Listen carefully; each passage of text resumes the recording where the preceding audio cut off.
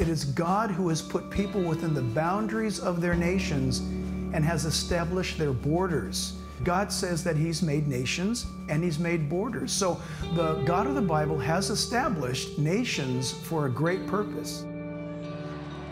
It's the greatest betrayal of the American middle class and, frankly, American life our country has as a whole. Nobody's seen anything like it.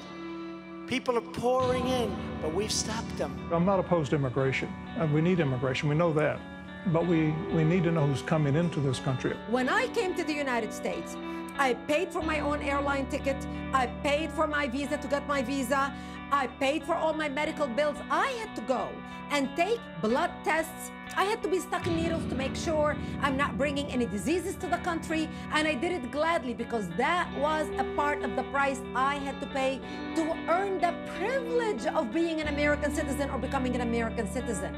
And then I had to study a 2-inch thick book written by the daughters of the American Revolution about America's history. By the time I became an American citizen, I knew more about America's history and heritage than my American-born husband did. I've been to a ceremony where people who went through the right channels were sworn in as Americans, and it brought tears to my eyes. It was beautiful. They were proud to have assimilated. They were proud to be a part of America. They wept, they cried, it was beautiful. When you work for something so hard, you appreciate it, you value it, you treasure it. It's your prized possession. For those of us who didn't buy the book to come here, we work so hard, even harder, to show people that we were worthy of you accepting us into your culture. So for those who say, oh, you're a racist, you're anti-immigrant, I'm a brown-skinned woman from the Middle East. My mother tongue is Arabic.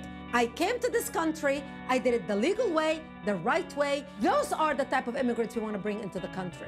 People who can become a part of the American fabric.